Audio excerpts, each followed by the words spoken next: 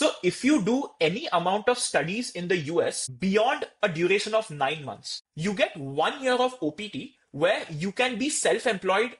You can be self-employed and not pay yourself. You can have your own company and work for it. Everything goes. It's completely free play. So for 1 complete year after you graduate, you get OPT work authorization where you can build a startup. Now, if you have taken a STEM course, if you studied math or physics or computer science or electrical engineering, for example, you also get a 2 year STEM OPT extension on top of your OPT.